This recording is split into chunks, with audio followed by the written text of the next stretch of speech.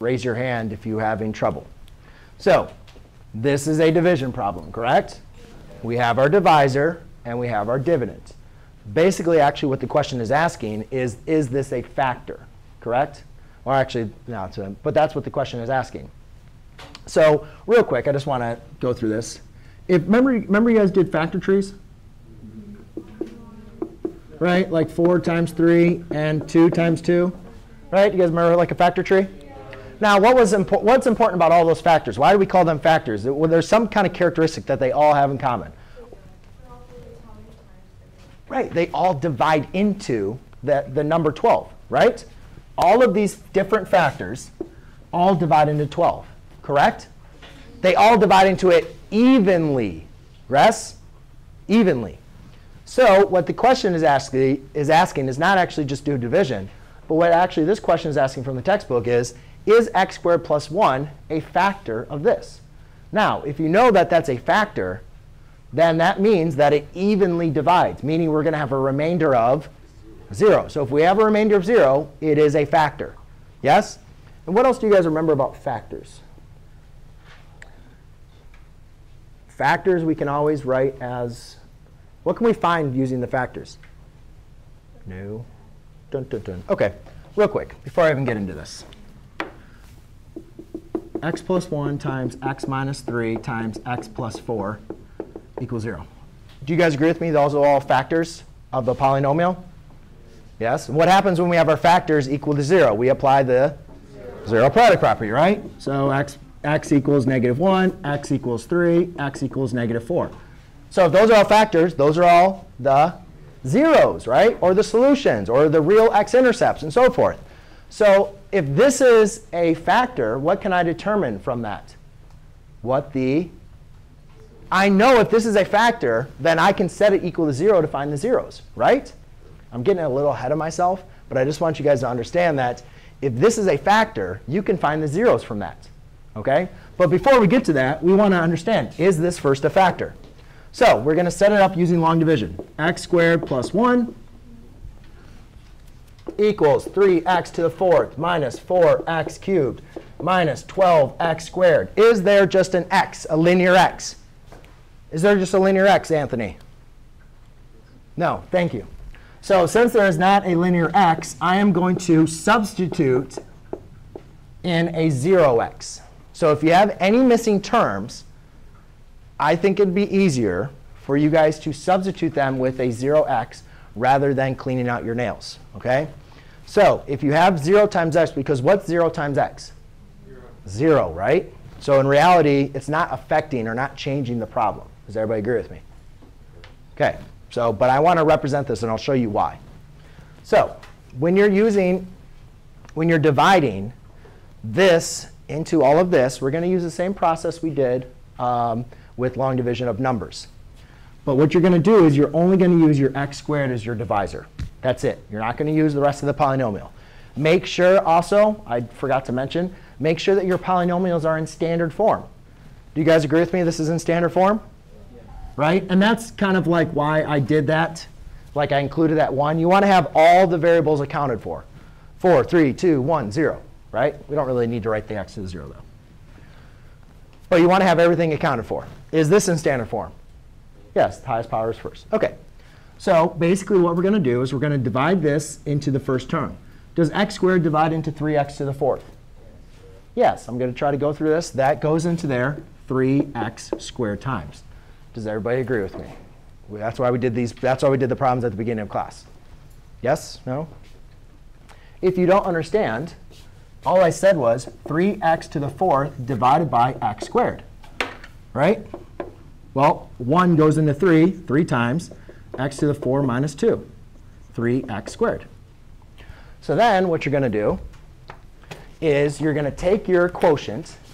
And remember how we multiplied our quotient by our number? Right? Well, now we're going to multiply it by both of our numbers. So I have 3x squared times x squared. 3x squared times x squared is 3x squared. 3x squared times 1 is 3. Oops, I'm sorry. That's to the 4th, right?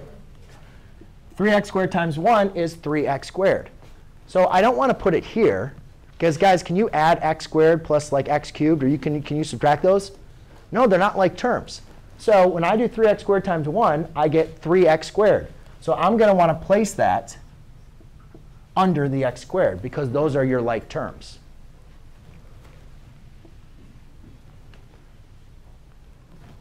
(3x squared times x squared is 3x to the 4th. 3x squared times 1 is 3x squared. I don't have anything for this x cubed. So what I'm going to do is I'm going to use 0 as a place value. Sometimes you'll have place values. Sometimes you won't need place values. Yes? How to get the plus 12x squared to make it a negative 12x squared? Oh, that's a plus, isn't it? I just wrote it down wrong. Does everybody follow me? It's what I did. I just use this as a place value. Does 0x cubed, it just represents 0, right? It's not changing the problem. So now I subtract the rows. So what I would recommend that you guys do is put these in parentheses. Why put them in parentheses? Because this is where everybody makes their mistakes. Everybody. You need to subtract every single one of these terms. Every single one of these terms you need to subtract. So 3x to the 4th minus 3x to the 4th is what? 0x to the 4th, which is just 0. Negative 4x cubed minus 0x cubed. Well, if you have a negative, if you're subtracting 0, it's just going to be your negative 4x cubed. Does that make sense? If you didn't have a 0 there, it would kind of be a little bit hard to like understand what you're doing. So that's why I use the place value. You don't have to use the place value, but I think it makes sense. So negative 4x cubed minus 0x cubed is just a negative 4x cubed. Now, the reason why I put the x squared here is because I can subtract these, right? You couldn't subtract an x cubed from an x squared, right? You can only multiply, divide when they have different powers. You can't add and subtract when they have different powers. So 12x squared minus 3x squared is 9x squared. 12x squared minus 3x squared. Does everybody see me? Nobody's asking me any questions, so I'm just trying to go as slow as I can. Yes?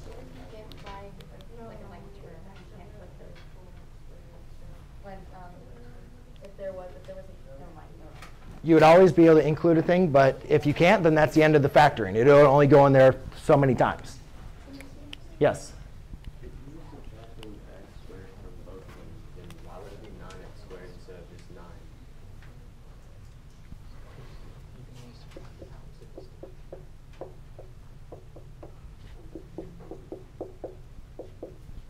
So if you remember 12x minus 3x, the way I like to think of that, you're not dividing. 12x divided by 3x is just 9. You're correct. Or it's just 4. Right? That divides to 4. That divides to 1. This, think of this as like 12 apples minus 3 apples is what? 9 apples. Correct? So you don't get rid of the x's. You're not like subtracting the x's. Does that make sense?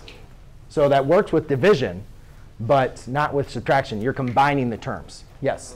Can we, like, I don't know if you're supposed to or not, but can you do the, add the 0x to the first power plus 5 to the end of that, or you just leave that alone? You can. You can subtract these and put zeros in for here, but I think that gets a little bit too confusing. So I just like to keep, she was asking, can I like subtract these as well? And you could. You could put a 0x here and a 0 and subtract them. I just think it gets more confusing. I only want to use these numbers when I have to. Okay? So now I have my new quotient, or my new divisor that I brought down, or dividend. So now I do the same process again. X squared divides into negative 4x cubed how many times? Negative 4x times. Does everybody see how I got that? If you don't, please raise your hand, because I'm going to move on. OK, so negative 4x cubed divided by x squared. Well, again, there's a 1 in front of there. Negative 4 divided by 1 is negative 4. X cubed minus x, or x cubed divided by x squared is x cubed minus 2, which is x to the first power. Right? You subtract the powers. Kelsey, does that make sense? OK? So now I do the same thing. I take my quotient and I multiply it by both of the terms. So negative 4x times x squared is negative 4x cubed.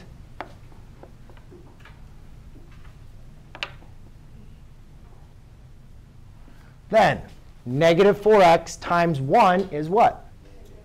Negative 4x. Can I subtract a negative 4x from the x squared? No. So I'm going to put it over here. So now I have to use this, right? So I'm going to bring this down.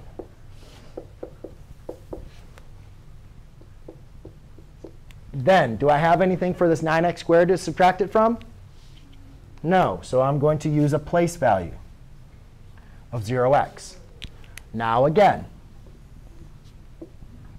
I put in parentheses, and I subtract. So we go through this again. Negative 4x cubed minus a negative 4x. Remember, a double negative is a positive. So it's really subtracting a positive, which they're exactly the same. And that gives you 0x cubed. Yes, Kaylee? Why would you have to add a square to the plus 0x? Yeah, it's supposed to be squared. Sorry. OK. Now, since I included this place value, it's much easier to subtract or to understand the subtraction. 9x squared minus 0x squared is 9x squared. And then 0x minus a negative 4x. When you minus a negative, that is same as adding. So 0x minus a negative is now going to give you a positive 4x. Yes, Melissa? I inserted that because I did not have anything to subtract the 9x squared from. So I just inputted that myself.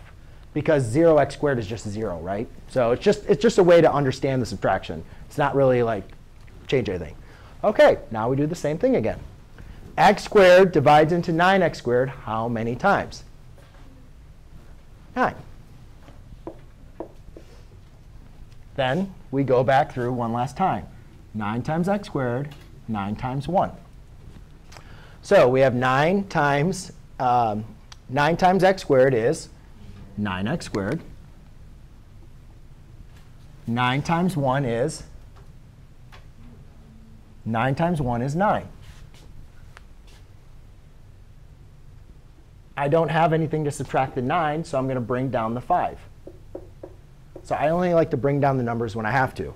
Do I have something to subtract the 4x from? No, so I'm just going to input a value, 0x. OK, then I subtract. Again, put in parentheses, because this is where everybody makes mistakes. 9x squared minus 9x squared is 0x, which is just 0. 4x minus 0x is 4x. And 5 minus 9 is negative 4. So then I do the same process again. Does x squared evenly divide into 4x? Uh-oh, no.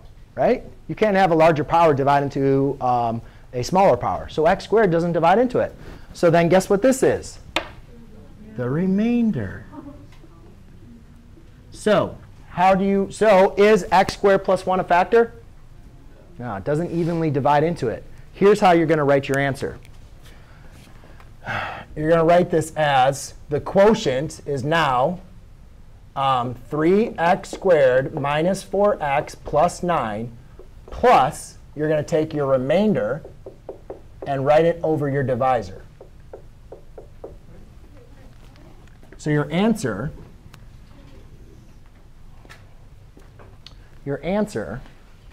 is, because this is what doesn't work, right? But that's what you need to do. So therefore, I'm just telling you how you write your answer. You'd write your quotient.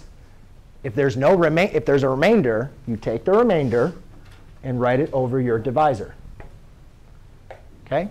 That's what we'll like to look at if there's a remainder. If there's not a remainder, you just write the quotient, right? And you're done. But if there's a remainder, we're going to write the quotient or the remainder over the divisor. Yes, that just took me 14 minutes to go through that.